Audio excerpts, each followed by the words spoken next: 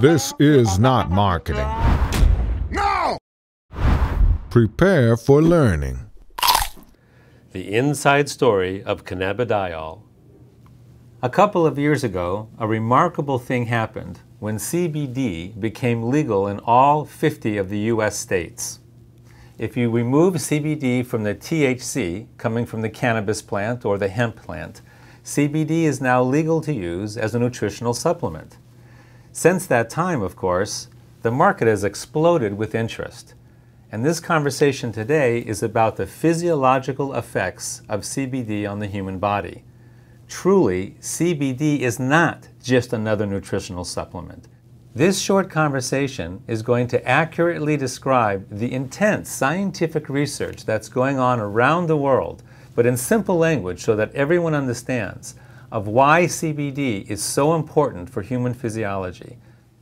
In order to comprehend the significance of CBD to our health, we first have to ask the simple question, what exactly is our health?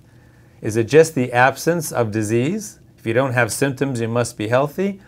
Well, it's actually a far more important question and a deeper question than just that. How does human physiology actually work? How is it designed? In general, every aspect of human physiology is based on the balance between polar opposites, between the yin and the yang. This creates homeostasis. When we look at specific parts of our physiology, like the immune system, the yin and the yang, the opposites would be anti-inflammation and inflammation, the negative and the positive. When those two things are in balance, your immune system is functioning properly. If we're talking about our nervous system, then we're talking about the forces of excitation and the forces of inhibition or relaxation. When we're talking about our endocrine system or our hormone system, we have the forces of breaking down tissue or the catabolic hormones, and we have the anabolic hormones which build up tissue. When those two forces are in balance, we have homeostasis of our endocrine or hormone system. If we're talking about oxidation, we have forces of antioxidation and forces of oxidation. Most people think that you have to just take buckets full of antioxidants all the time as if oxidation is bad.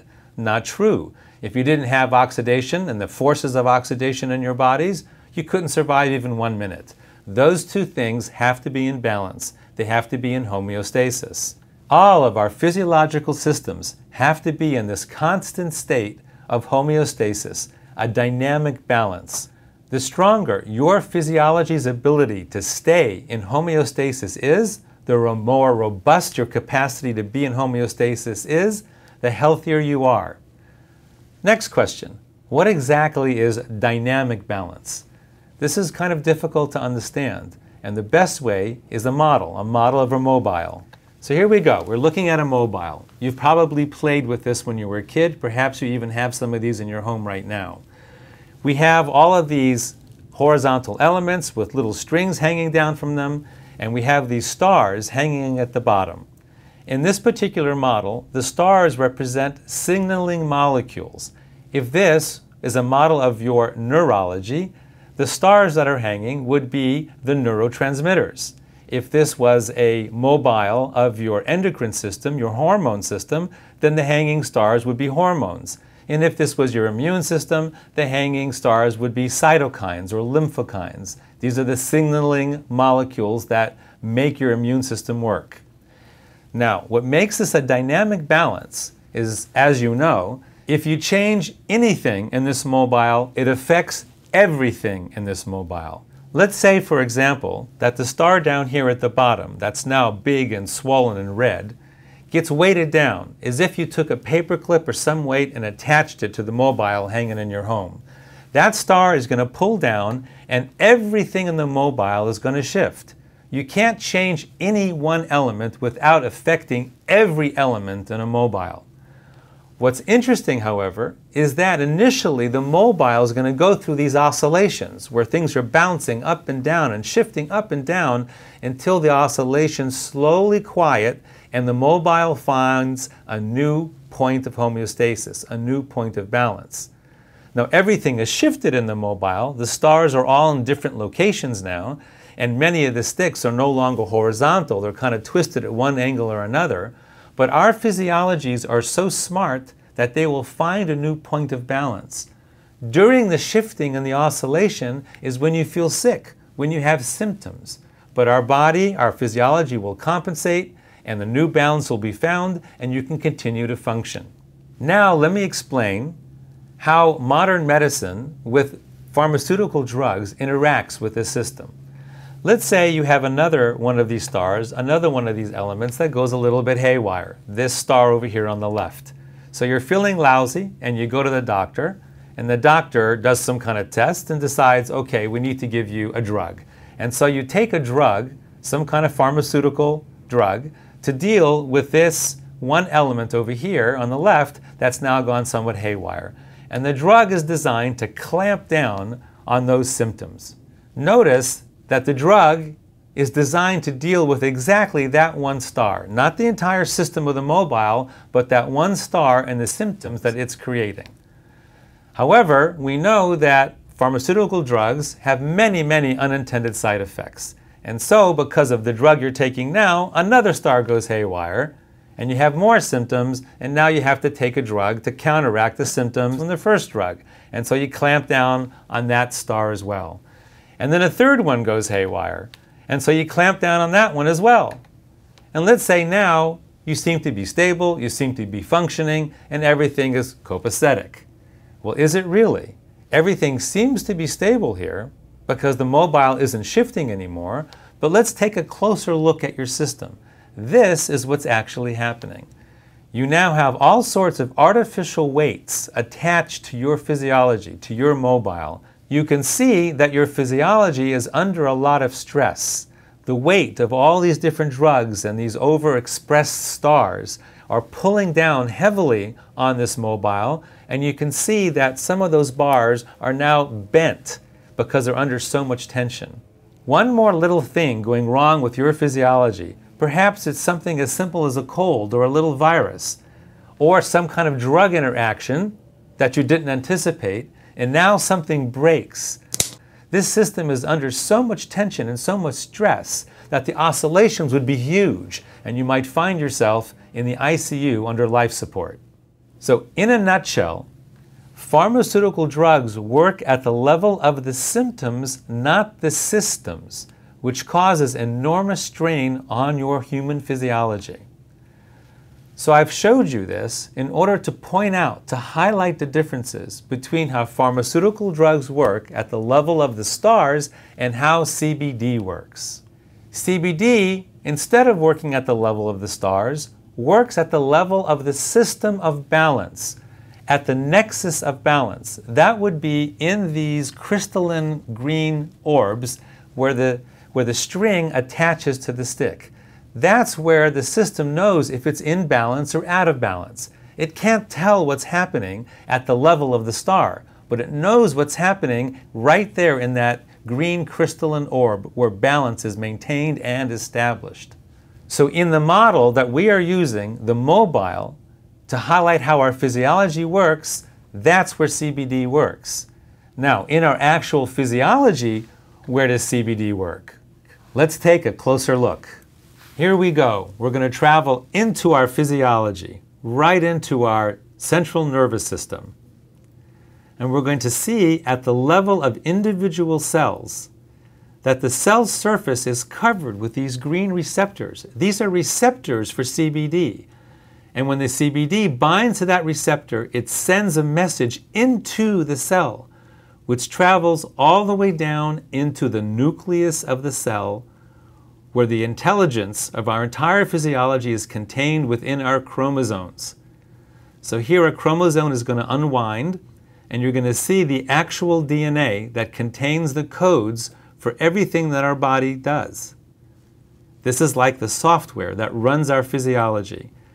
Genes are the codes for every protein that our bodies make, including all the signaling molecules that run our physiology, such as our neurotransmitters that run our nervous system, our hormones that run our endocrine system, and our cytokines that run our immune system. So imagine, for instance, that these are cells in your pancreas making insulin. This is happening in 1 million cells, let's say, all producing huge amounts of insulin to keep your blood sugars in proper balance. Again, your insulin is a hormone, which is a protein. So we see that throughout our physiology, we have receptors specifically designed to bind with CBD, and CBD has its effect on the nucleus of our cells where proteins are being made. So which proteins are being made from the influence of CBD?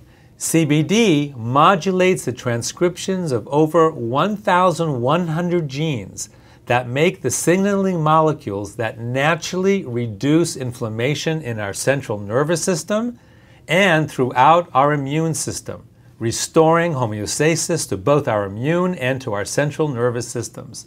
So as you can see on the left side of the slide, CBD upregulates the genes that create anti-inflammatory biochemicals for our immune system and upregulates the GABA system in our central nervous system, which brings calmness to our central nervous system.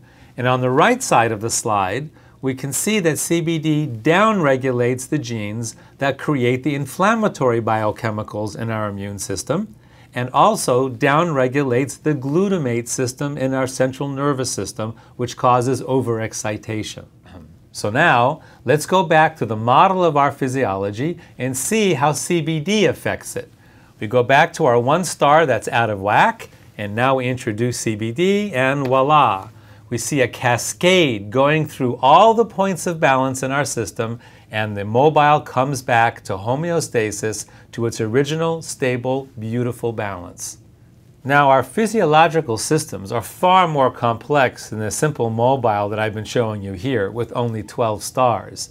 For instance, our immune system has 350 different signaling molecules on it, so it's an enormous mobile, which also explains why there's so many unintended drug interactions. Because if you affect any one of those little stars, it's going to shift all 350 of those other stars.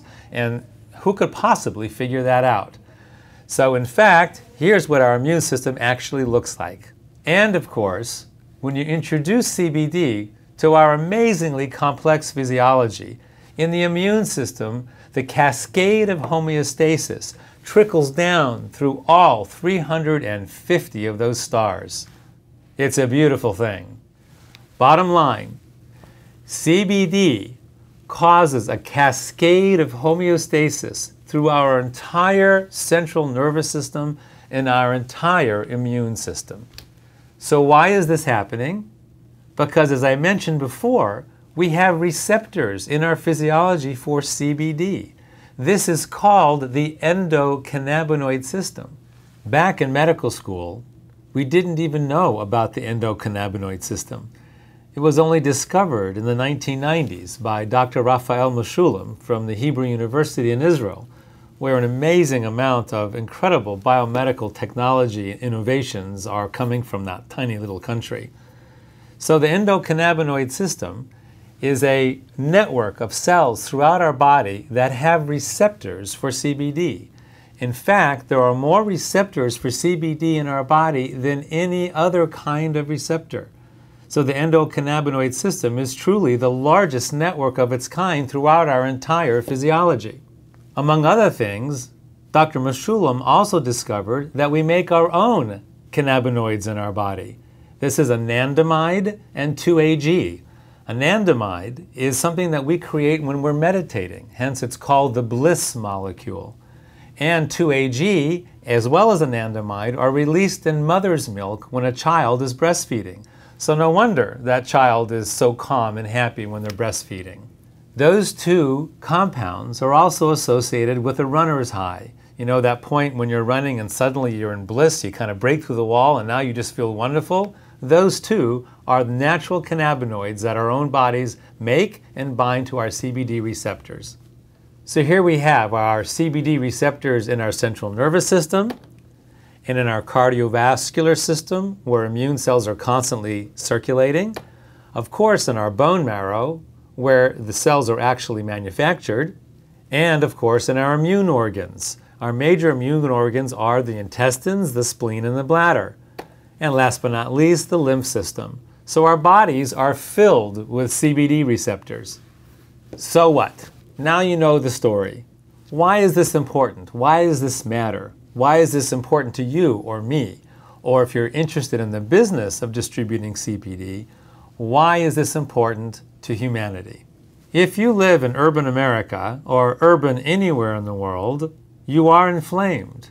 Your central nervous system is inflamed, as well as your immune system is inflamed, and nobody is exempt because our physiological systems are under assault. Assault from environmental toxins such as herbicides, insecticides, and heavy metals, chronic biological infections such as bacteria, viruses, fungus, and molds, and last but not least, our inflammatory diets, which are very poor, usually way too much sugar, which causes leaky gut, an inflamed gut that allows certain bacterial infestations to occur that gets into our blood, into our systems. So, what kind of symptoms, what kind of stress do all these things cause to us? If your immune system is inflamed, you might be suffering from autoimmune diseases like rheumatoid arthritis, inflamed bowel disease, lupus and thyroid, or fibromyalgia, or even MS, and your skin, psoriasis and eczema, and all sorts of other chronic infections. Do you realize many of these things didn't even exist 100 or 150 years ago? Incidence of these kind of diseases is growing throughout the last century because of the environmental load of toxins that we are now absorbing into our systems. Now let's take a look at your central nervous system. If it is inflamed, what kind of things might you be suffering from? Brain fog, migraines, epilepsy, anxiety and PTSD, ADD, ADHD, autism, and insomnia. Again, 100 or 150 years ago, these kind of symptoms, these kind of diseases were really rare. And over the last 150 years, because of the insult, the ongoing insult to our systems, these kind of things are more and more prevalent with every single year. So, if you are suffering from any of these conditions, any of these symptoms, CBD might provide you with tremendous healing, tremendous relief, right through your own natural endocannabinoid system that brings homeostasis, both to your immune system and to your central nervous system. So in conclusion, what have we learned from this conversation? That health is achieved through physiological homeostasis, right through our natural endocannabinoid systems. And therefore, CBD is an indispensable catalyst for optimal health. You are welcome to submit your questions and testimonials in the comment section below. Give us a couple days and we will answer them.